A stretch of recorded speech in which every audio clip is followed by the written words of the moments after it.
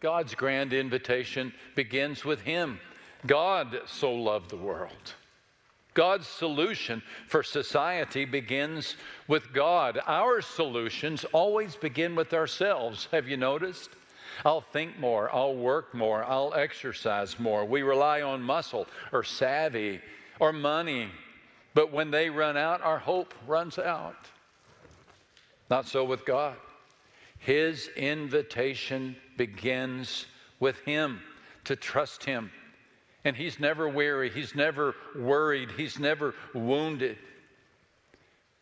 And God loves the world, this toxic, divided, angry, oppressive, suffocating world. God loves this world. Why? Because we belong to Him. Can I pause and ask you the most important question you'll ever be asked in your entire life? And that is simply this. Do you believe God loves you? Amen. Jesus said, unless you have the heart of a child,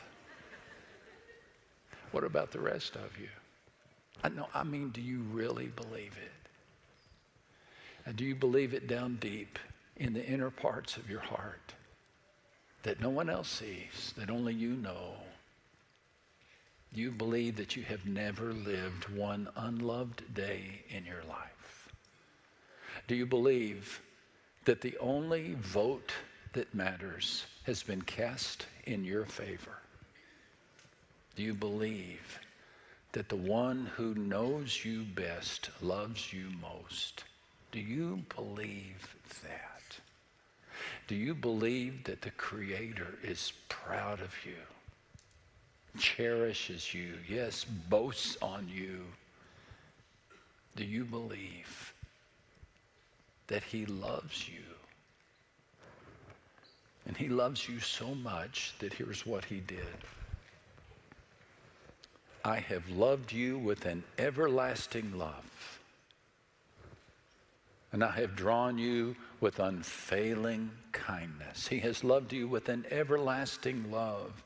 That is to say, His love for you does not depend upon the size of your waist, the balance of your bank account, or the number of followers you have on Twitter. And He loves you so much that He gave you the greatest gift, and here it is.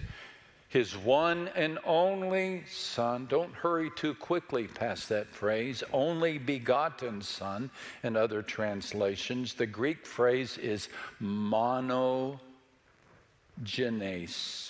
M-O-N-O-G-E-N-E-S. Mono meaning only. Genes, yeah, you see it. Genes. Genetic connection. Race, family, offspring. Jesus alone is the monogenetic Son of God. We're all children of God, but only Jesus is the one and only, the only begotten, the monogenetic Son of God, because only Christ has God's genes. His genetic makeup. He and God have the same essence, the same eternal lifespan, the same unending wisdom, the same tireless energy. Every attribute we attribute to God, we can attribute to Jesus. That's why Jesus said, if you've seen me, you've seen the Father. Yet the most astounding attribute ever spoken about the monogenetic or the uniqueness of Jesus came in the form of a question from Jesus Himself. Can any one of you convict me of a single misleading word, a single sinful act? If I ask you that question about me, every hand will go up. And you ask me that question, I could probably find something. But you know, no one could convict Jesus. No one. Even at His crucifixion, they had to hustle up some false accusations. The Apostle Peter, who lived in the shadow of Jesus for 3 years, recorded he never did one thing wrong. After 3 years, he never did one thing wrong. Not once said anything amiss. Now, why does this matter? Well, since Jesus was sinless, he can serve as a substitute for sinners. I cannot pay the price for your sins. I've got my own. You cannot pay the price for mine. You've got your own. But Jesus can. You see, God's grand invitation to you and me boils down to this. He wants us to spend eternity with him. That this life is just a brief fleck of a moment, just a shadow in which we make a decision, yes or no, about God's grand invitation. And God's grand invitation for you is this: I am creating a new kingdom. I'm going to restore this planet to its intended beauty. There will be my Garden of Eden, and I want you to be a part of it with me. And that eternal kingdom will be tireless, will be tearless, will be graveless, and it will be sinless. There will be no curse. There will be no Satan. There will be no wars. There will be no division. Heaven will be perfect. But I'm not perfect. You're not perfect. Will God populate his kingdom with imperfect people? No. He will take the only perfect person who ever lived and allow that perfect person to take the place of imperfect people like you and me. He will be our substitute. And our loving God and our just God will rightly punish Jesus for sins Jesus never committed and give us the credit for the sinless life of Jesus Christ. Again, the Apostle Peter summarizes it. For Christ also suffered once for sins. Look at this. The righteous, who's that? Jesus. For the unrighteous, who's that? You and me. To bring you to God. When I was in college, I drove my car into a ditch. Dad always told me, keep your eye on the road, pay attention. And Deanlin, my wife, is still telling me that. But that day my mind wandered, my eyes followed my wandering mind, and I drove into a ditch out into the country. I even knocked over a mailbox. I was able to get the car out of the ditch and limp my way to a body shop, all the while dreading the cost of the repair and the call to my dad. The cost was more than I could pay, and so I called him.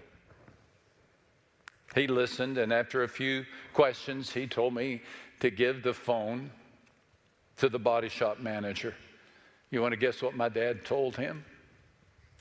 The body shop manager listened as my dad said, I'll pay for it. Now, why did my dad do that? He didn't wreck the car. He didn't take his eyes off the road. He didn't end up in the ditch. He didn't do that. But you know what? He knew I couldn't pay. He knew I simply did not have the capacity to cover the payment. And you know what else? He knew I belonged to him. He knew I belonged to him.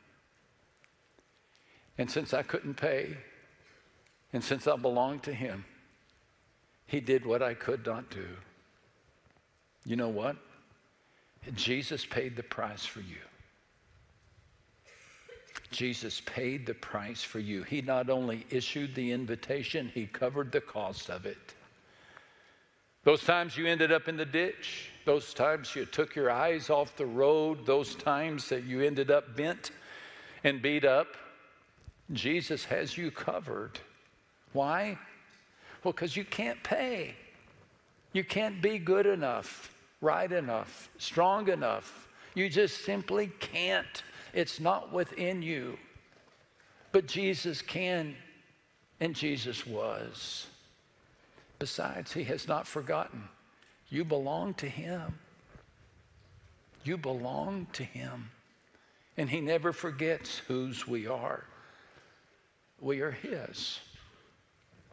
And God loves us so much that he gave us his monogenetic, his one and only Son. Look at this. So that whoever believes in him shall not perish, but have eternal life. Whoever. Is that not just the most wonderful word? Would you please raise your hand if you're a whoever? Wow, so this invitation is for you. Whoever believes in him. You know, whoever means whenever and however. Whenever God finds you, however God finds you. In rehab, in the midst of bankruptcy, in the midst of a divorce, God's gospel has a whoever policy. I took this whoever policy to California some time back. I wanted to show it to my Uncle Billy. Billy reminded me so much of my dad. Both of them were square like a radiator. Both of them told silly jokes. And both of them had a penchant for cheap cigars.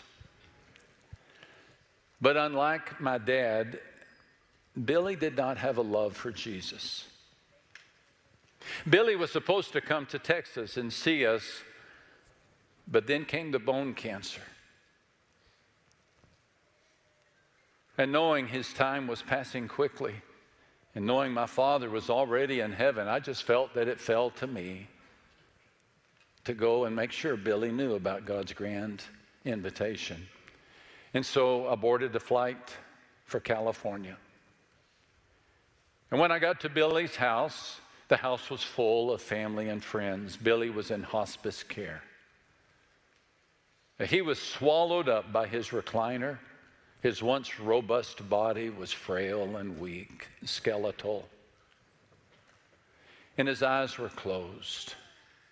The house was abuzz with family and friends, and I wondered if I would have a chance to talk to Billy. And if I did, would Billy even understand what I was saying? So I waited. And then, miraculously, the house was empty. Everybody had gone out into the front yard. I don't know why, maybe to say goodbye or say hello. And it was just Billy and me in the living room. Well, I grabbed my folding chair and I pulled it right up next to Billy's recliner. And I reached over and I took his hand, so bony, so thin. And I leaned over, my face just a couple of inches from his. And I said, Uncle Billy, it's Max, Jack's boy. No response. I said, Billy, do you want to go to heaven? And I'm here to say his eyes popped open saucer wide. And he leaned his head up. And he answered with a voice laced with doubt. He said, I want to. And I told him about God's grand invitation. And I said, all you got to do, Billy, is say yes. And I'm going to lead us in a prayer. And if you say amen, that's your yes. I knew he couldn't say it out loud. And so I led him in a prayer, much like the one I'm going to lead us in just a few moments. And at the end of the prayer, I said, amen. And he said, amen. And by the time I was back in Texas, Billy was gone. Did he wake up in heaven? According to God's whoever policy, he did. Because whoever believes in him shall not perish, but have eternal life. Whoever. Billy was not too late. But some people will be. You see, God's gospel is never forced on anyone. And there are many who say no to God's grand invitation for whatever reason. They spend a lifetime saying, God, just leave me alone. Leave me alone. I don't care what you say. I don't care what you say about sin. I don't care what you say about salvation. God, just leave me alone. And on that last day, God will do just that. Can we be very clear? Hell is not the destination reserved for people who seek God but struggle. Hell is the chosen destination of those who rebel against God and succeed. The doors of hell are locked from the inside. People who spend their lives saying, God, leave me alone, will have their request honored. And these are the people who tell Jesus, we don't want this man to be our king. We don't want him. And they reject Christ. But then there are those who say, yes, yes. What many have done even here today. They say yes. And to those who say yes, the most wonderful words are spoken. Well done, good and faithful servant. You were faithful over a few things, and I will make you ruler over many things. Enter into the joy of your Lord. I would suggest to you that one moment in heaven is worth a lifetime of pain on earth. And something wonderful happens when somebody says yes to God.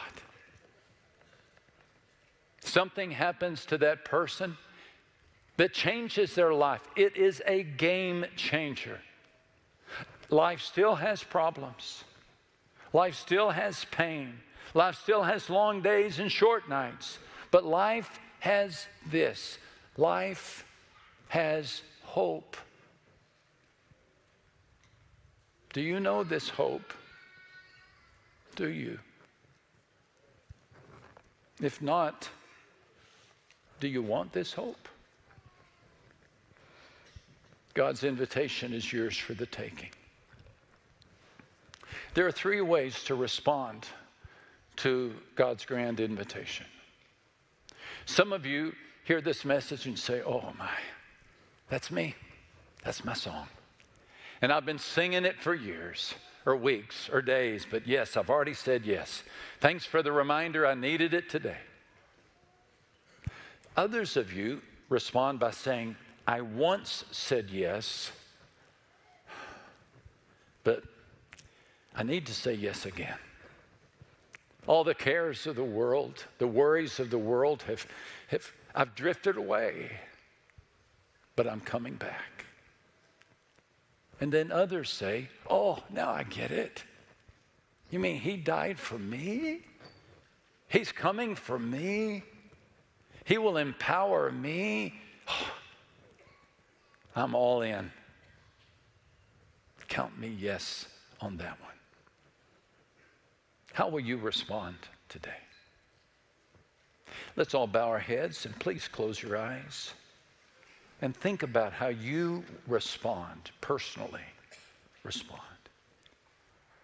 And if you're coming back to Jesus, if you just want to say, Jesus, I wandered away, but I'm coming home, would you signify, stand before heaven and just stand up? Just stand up.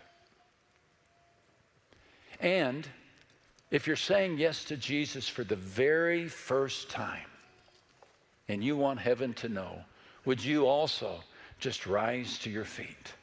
Just show heaven that you're counting on God and God can count on you.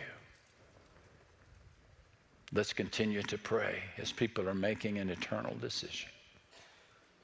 Amen. Amen. Amen.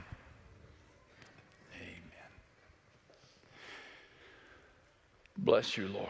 And now let's all rise to our feet in a prayer of gratitude. Thank you, Lord, for these who have said yes to you today.